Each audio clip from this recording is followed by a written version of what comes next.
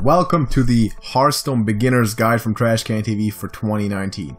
If you're a beginner anywhere near a beginner's phase in Hearthstone, maybe you're an intermediate player but you want to learn more stuff about the game, how to manage your collection, how to most efficiently generate dust and coins, and how to use your resources, this is the correct video that you wanted to listen to. So we have a few points, few guidelines that every Hearthstone player should operate by in order to maximize their efficiency. Because let's face it, not every player in Hearthstone can spend hundreds of dollars every month on buying bundles, correct, JJ? Correct. So if you're not gonna do that, and maybe you just can't afford that, then you need to be a little bit more careful and manage your collection efficiently in order to play other decks that you want to play, correct? Yes. So we're gonna present you some points, and I think we're gonna get right into it. There's also gonna be a full guide on what exact cards to craft in Disenchanting. We're gonna get to that later, but first of all, the first point is player Tavern Brawl.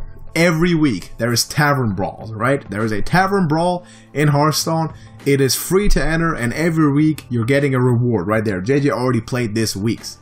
All you need to do is one win, and it costs you nothing.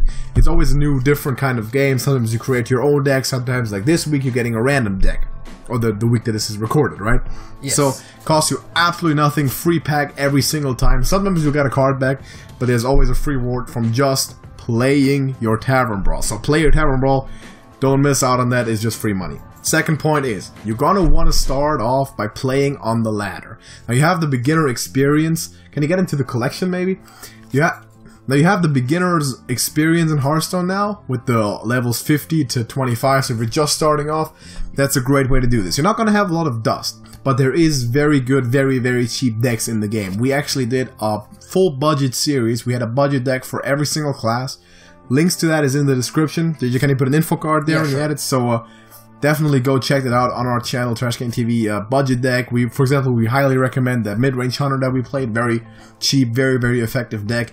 Find your deck. You want to find your deck. When you start off, it's important to settle down on one deck at first. That way, you're spending the least amount of dust by trying out it, by like playing everything and changing decks every week, right? You can try some stuff out, but find your deck.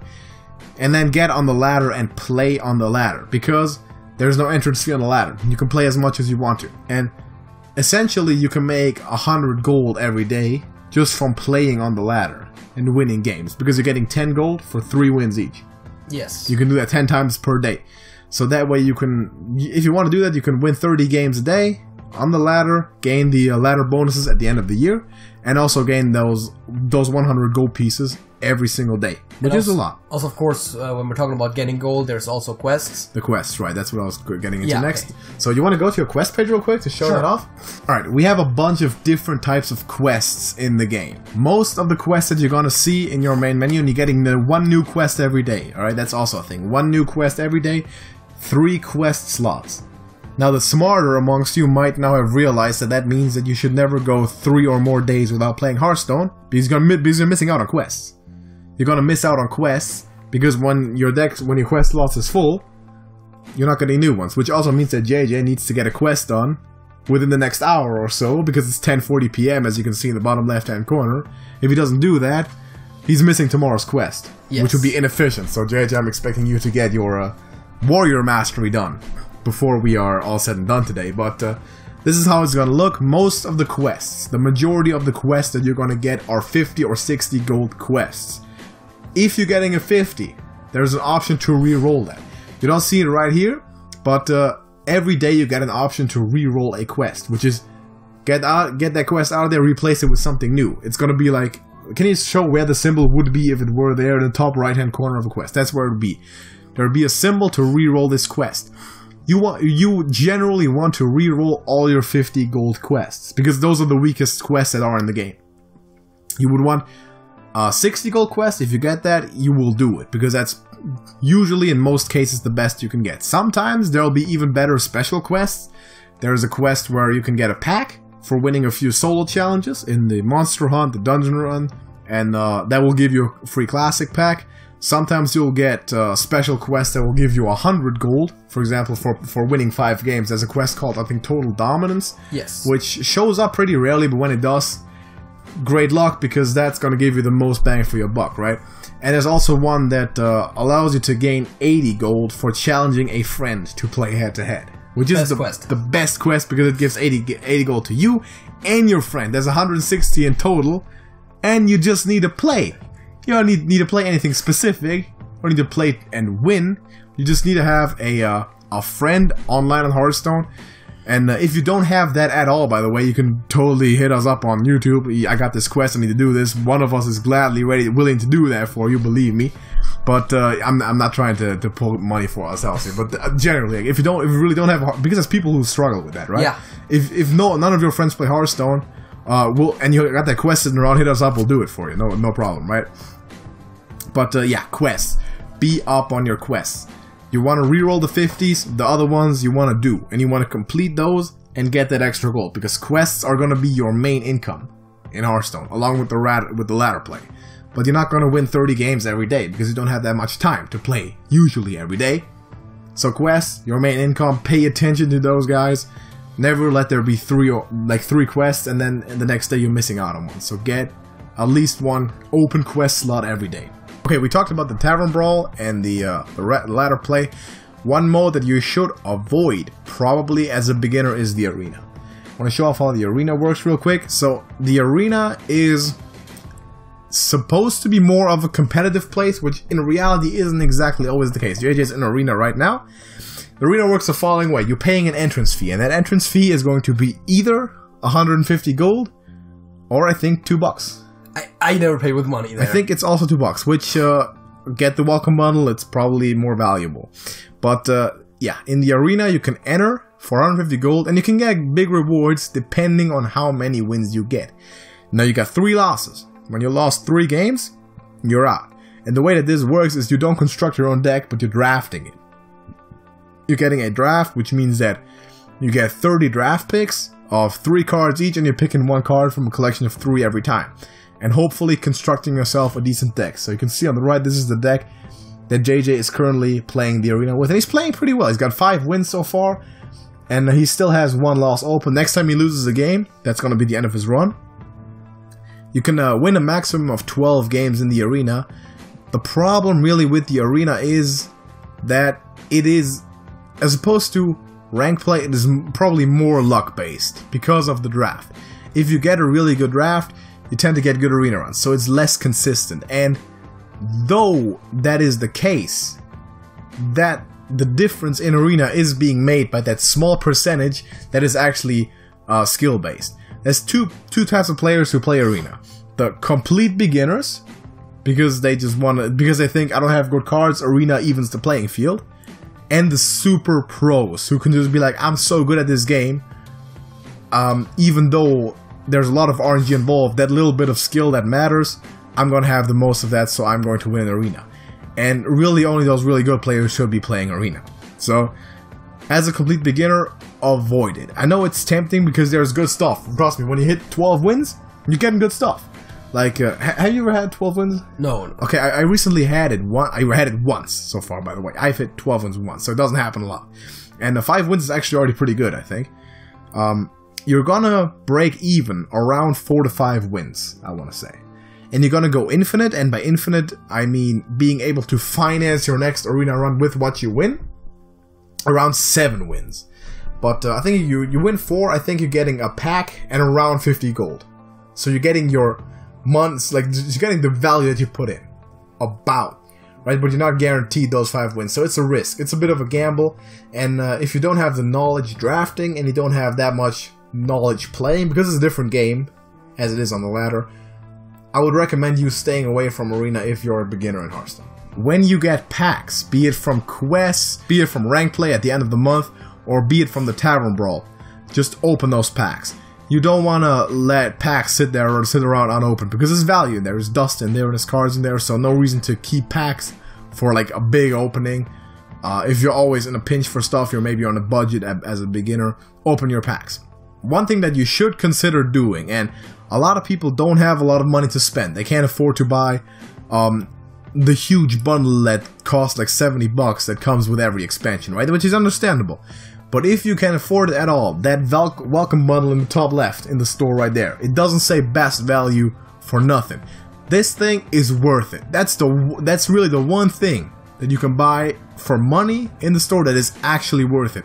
Because for $5, you're getting 10 classic packs, which are the best packs to get, and we'll get into that. But you're getting a guaranteed legendary dragon with that, which is going to be one of those 6 I'm going to put on the screen right now. All of them, except for Nosdormu, are very, very good and playable cards, and very much worth the $5 almost by itself. But then you're also getting the 10 classic packs that's going to be a great foundation for your collection. That's 50 cents a pack. If you go to, just for comparison, go to the classic pack. So 2 packs right there, you'll be paying $2.99. And the best value is 60 packs, you'll be paying $70. So even for the best value there, you'll be paying over $1, or $1 in this case, euros, $1 per pack, which is a lot of money. So that best value, welcome bundle, consider it. If this is the best way to get your collection kickstarted. If you can afford that at all, $5 is not much. That's really gonna be worth it if you can buy that.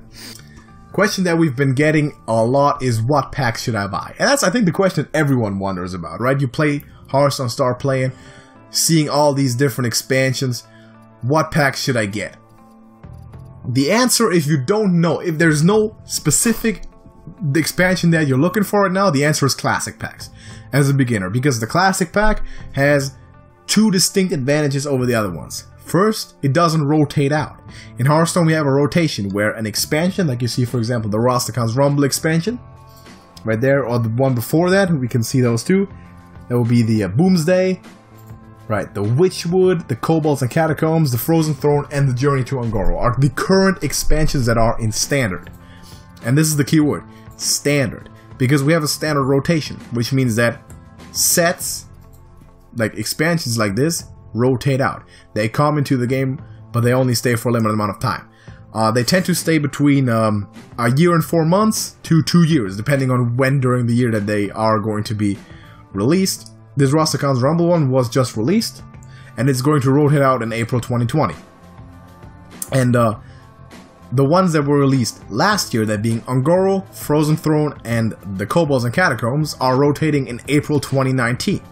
So you would not, as a new player, want to buy any of those 3 expansion packs, because they're going to be leaving Standard very soon, and you're not going to be able to play them on your Standard rank ladder. Classic packs, the advantage, they don't rotate out. The classic set is the foundation of Hearthstone. They always stay in Standard. And the second distinct advantage is that the classic pack has the highest percentage of legendaries being pulled. It has the highest quota of legendary pulls in their pack, statistically. And like I said, it's the foundation of the game. The classic pack, the classic bundle, welcome bundle, always a good idea to kind of lay the foundation of your collection. Now, other than that, if you're looking for expansions, I would recommend you always buy expansions that are not rotating out. In this case, Rastakhan's Rumble, Boomsday, Witchwood are good expansions to buy. So those 3 expansions are the ones that I would recommend at this point investing in as a new player. The other 3, Un'Goro, Frozen Throne, Kobolds, should stay away from those, because you're not going to get a lot of value out of that, because you're probably not going to play a lot of Wild, and to be efficient as possible, stay away from those packs, even though there might be some good cards in there.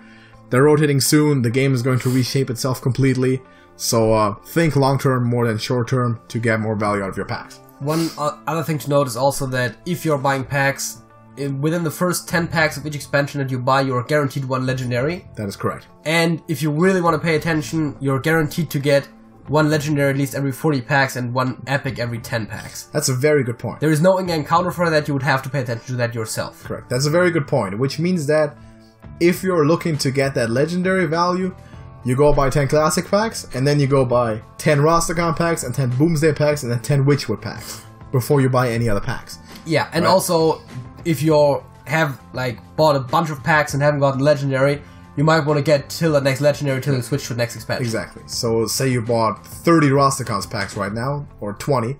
There's no legend in there. You probably should buy some more Rastakhan packs, because the legend is coming soon. So yeah, that's a very good point, JJ. Didn't even write it down in my notes, but that's a fact. So yeah, there's some pro tips for you there. Alright, let's get into the meat and potatoes of this game.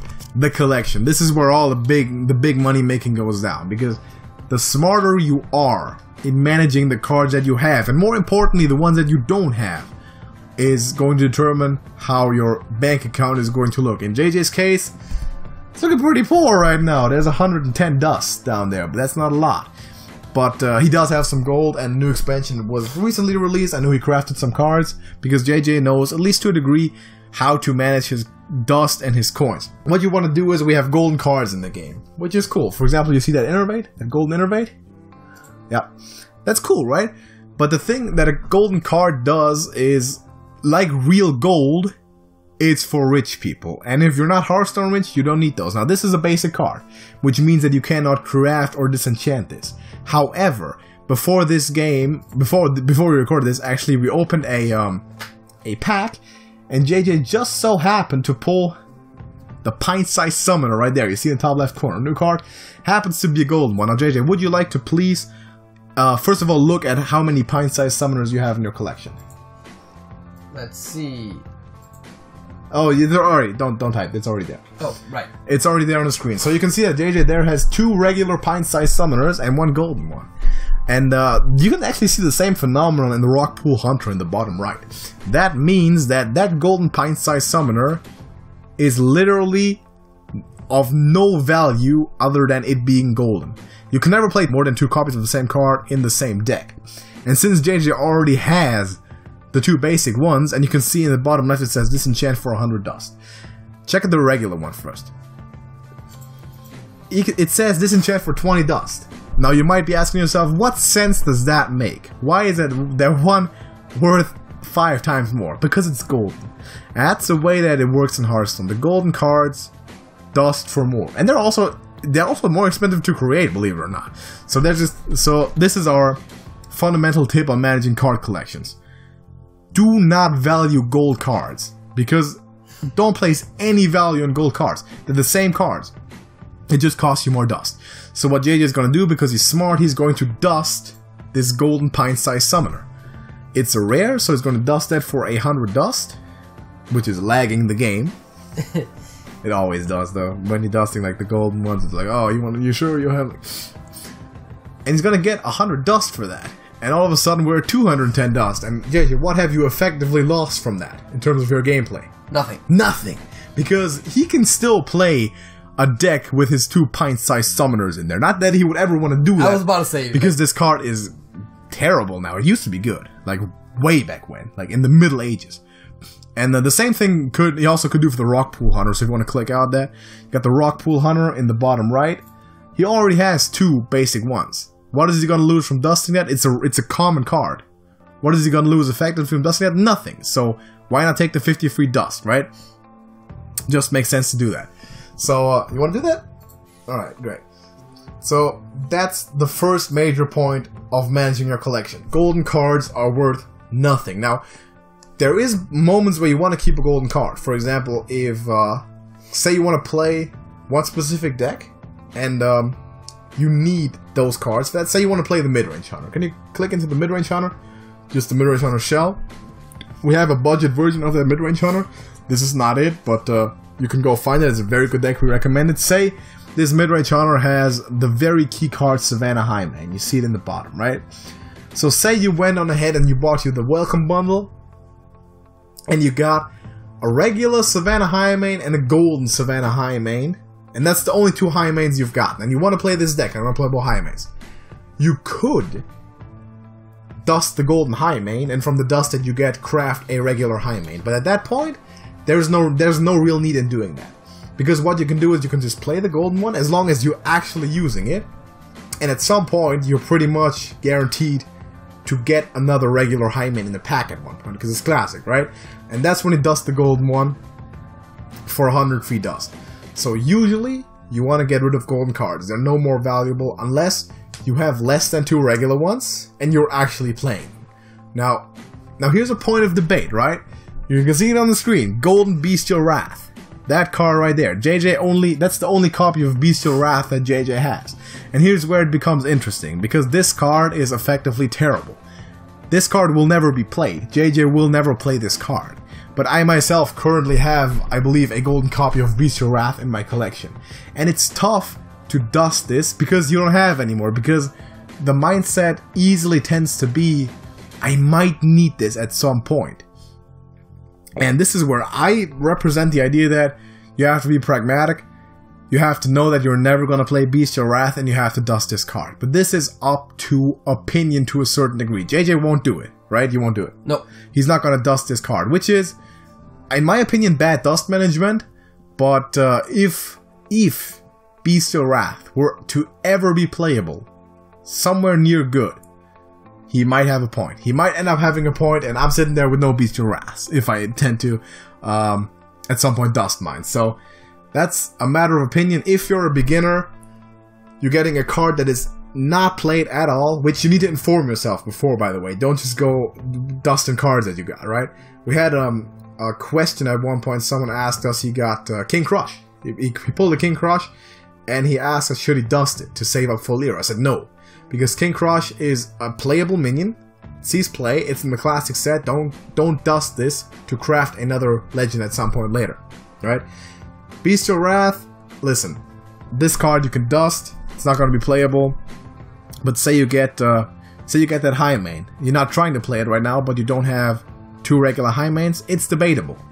But generally, golden cards can be disenchanted. The worst that can happen is that you can disenchant that. And the thing with golden cards is that you can disenchant them for the same amount of dust that it will cost you to create the regular one. Yes. Which means that even if he dusted this, at some point he would want to play it, he could craft a regular Bestial Wrath for those 400 dust, which effectively still would not lose him anything. But he's holding on to this. I would not hold on to this. It's a matter of opinion. Inform yourself how good a card is, okay? If a card is objectively bad and likely to never see play, I say go ahead and dust it. If you're a collector, if you don't want to do that, and sacrifice some of your efficiency, then hold on to it. But this guide is about maximizing efficiency. So for all intents and purposes, you're in a situation like this, you dust that card and get your 400 dust. Because that's a Savannah Highmane. That's 4 Savannah Highmanes, regular Savannah Highmanes for this card that's sitting there essentially dead. And from the golden cards, kind of over this one to bad cards, right? If you have bad cards, like really bad cards that are not seeing play, and again, inform yourself about that. We had the legendary guide out already. For legends specifically, because they're the biggest investment, you should really be informed about that. Which is why we have a video on all the legends that are currently in the game. Should you dust them? Should you keep them? Or should you specifically craft them?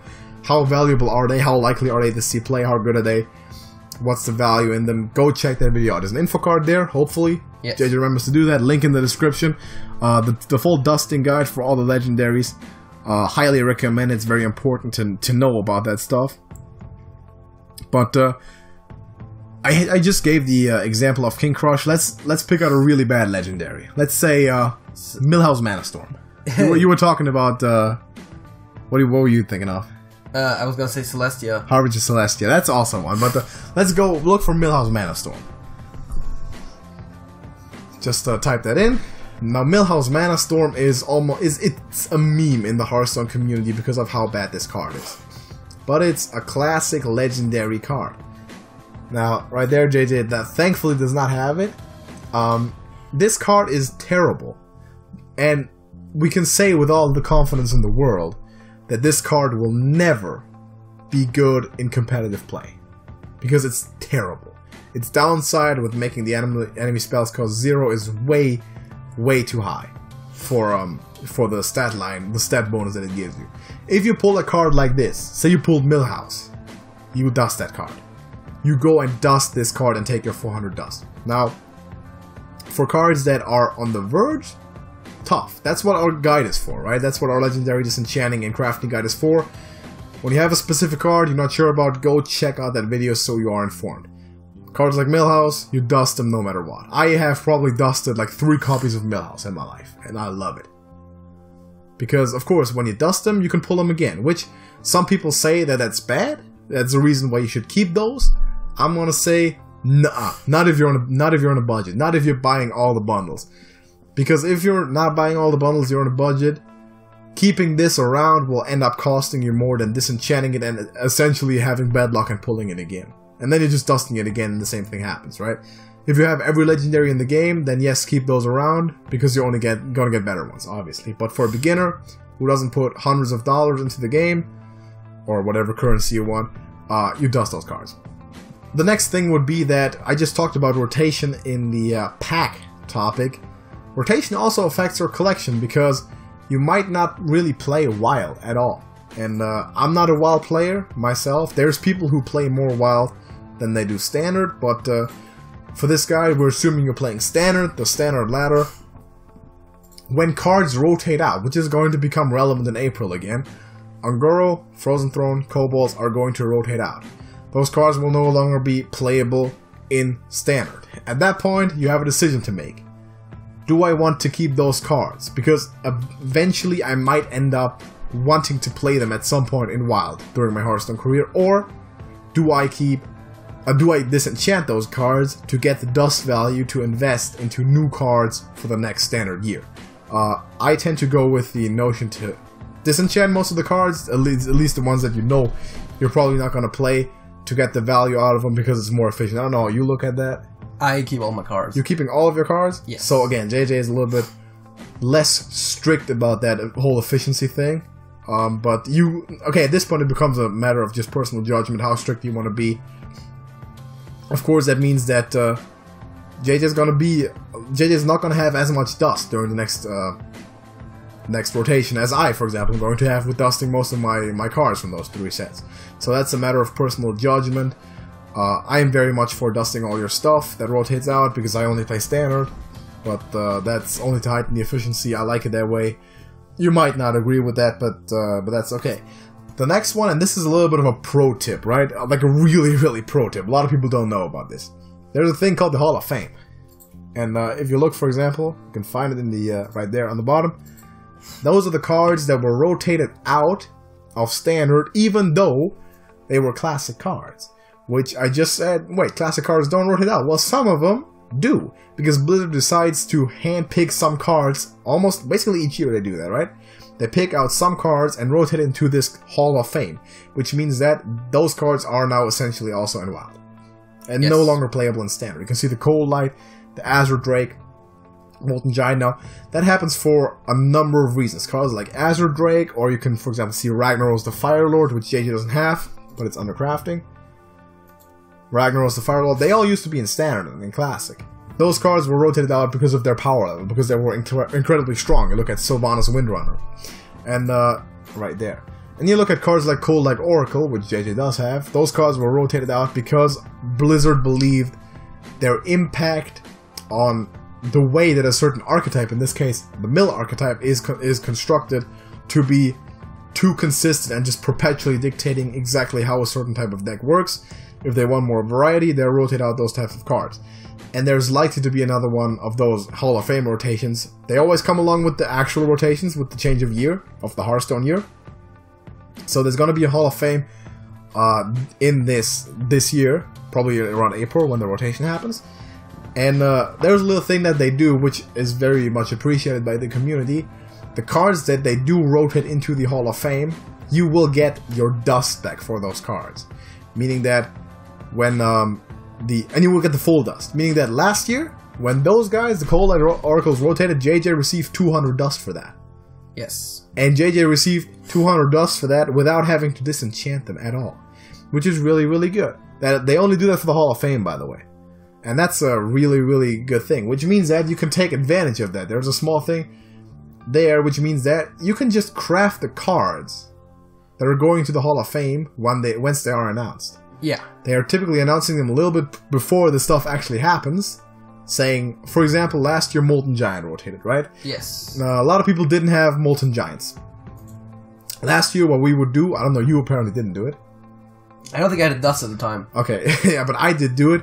When I heard that Molten Giant was going to rotate, I didn't have a Molten Giant. I went on ahead and crafted me some Molten Giants. Because when the rotation happened, I got those 800 dust coins back. completely. Note that it only applies to the first 2 copies. Only the There's first no 2 point in copies. crafting 10 copies Yes, or anything. that is correct. But I got that free 800 dust, plus I could then later disenchant my copies of the cards and get more dust, essentially make profit. So yeah, the basic idea is he invested 800 dust and got 1,000 back. That is correct, because I can disenchant them as well. So I'm assuming, I'm not going to guarantee this, so don't come scream at me if they happen to not do it that way this year, but they've always done it that way in the past. And I'm expecting Blizzard to do the same thing, because it's frankly, it's just the right thing to do. They will mention how it works in the article when they announce them. So. Exactly. So you should also pay attention to our channel, because we do Hearthstone reports when stuff happens, important stuff happens. We're doing those on Sundays, so if you can afford to do it, subscribe to Trash Can TV. Just kidding, it's free, which is more of a reason to do it. Subscribe to our channel for Hearthstone updates. Also, of course, the Legendary Crafting Guide, but we always have you covered on that sort of news, so you never have to worry about missing out on anything like that. Hall of Fame cards. Craft them when they are announced to make some dust profit. Now, for more advanced players, there is one more pro tip that we have that might not necessarily apply to beginners as much, but if you've already experienced a nerf before, you've played long enough to have witnessed a nerf, what they do is when a card is nerfed, and most recently it hit cards like Nourish, and hit cards like Level Up, for a short period after a card is altered, you will be able to disenchant it for full value. Which means that, for example, Nourish is a rare card. You once spent 200 dust creating both of your Nourishes. For a limited amount of time, you can then disenchant those 2 cards for the 200 dust that you used to create them, to not, basically to not incur a loss for you through no fault of your own, because the card is now bad because it's got nerfed. Because that can happen at any given time, there's a strategy to hold duplicate cards if you don't require the dust. You can see right there, there's a feature disenchant extra cards, which will disenchant all the cards that are duplicates in JJ's collection already. But so you don't have to go through the entire collection to do that yourself. This is a very useful tool to, filter your collection the best way and efficiently manage your dust, right? But if you don't need your dust for anything, it is better to hold on to those copies of cards than to hold on to a lot of dust just sitting around that you're not using. Because it's just the possibility that a nerf comes around and one of these cards is hit with that, and you can get more dust from dusting it at that point, right? Now, I'm not saying that you should bank on keeping all your cards, your dupes, and never disenchanting anything in hopes of making profit from that at some point, or getting better value out of that, I should say, at some point, when those cards are eventually nerfed, because most cards won't be nerfed. But what we're saying is, if you don't need dust right now, but you have dupes, hold on to that. Only hit that button, that disenchant extra cards button, when you're actually also going to spend the dust that you're getting from that on crafting something right away. The same thing applies, of course, to disenchanting golden cards. Yeah, obviously, right? It applies to all the cards. Just saying. Yeah. You only want to disenchant stuff if you're going to use the dust right away, because just the dust sitting around, you're not getting interest on that. That's not how Hearthstone works. Unfortunately, that would be great, by the way. Getting interest on dust. Yeah, that's not gonna happen. That would be amazing, or in gold, but new feature for Blizzard. No, that's not gonna happen. But that's more of an advanced tip. Also, in the same vein, you might want to disenchant all copies of a card that has just been nerfed if you're not currently using it in a deck. Yeah. Even if it's beyond the 2 copies, because you are going to either pull it at some point again or it's going to rotate out. So the extra copies that you would then later get once they reset it to the default value would be worse. Can you go to Nourish real quick? I want to just give that example. That's actually a really good one. So this card Nourish was recently nerfed. And I once created both of those copies for 100 dust each to play in my Druid deck. When this card was nerfed, I could disenchant it for 100, right, for the full value. And I actually did do that, even though it was still in standard, it's still in classic, right, it's still playable. I actually dusted all of my Nourishes. I don't have any Nourishes now. The reason for that being that this card became bad by the nerfs, which means that now it's not really played anymore. And if it were to ever be good again, the worst thing that could happen is I could recraft those 2 for the same price. That's what JJ was referring to there. Yes. So that's a very good point as well. So I think we can wrap this up at this point. Yeah. Thank you for watching the entire guide. I hope this wasn't too confusing. I hope you learned something from that, and be sure to follow those rules to manage your gold, your dust, the most efficient way. If you have any questions at all, drop them in the comments. We respond to everything. Well, everything that is worth responding to. Everything that's more than you guys are bums, stop making videos, right? Anything above that, we will respond. Any questions, gameplay-wise, management-wise, we take our time to try and respond to every single comment. And help every one of y'all out. So any questions, drop them in the comments. And again, go check out that legendary crafting and disenchanting guide to be informed about what cards, what legends more specifically, are safe to disenchant to get some of that dust value in the collection. So thank you for watching. Leave a like on this video. We'd appreciate that for our efforts. And yeah, subscribe to our channel as well. Like I've said, stay up to date. And sometimes we do entertaining Hearthstone gameplay as well. Occasionally, if it happens to be entertaining. But thank you for watching. JJ, we're going to see you in the next one. That's it. That's it.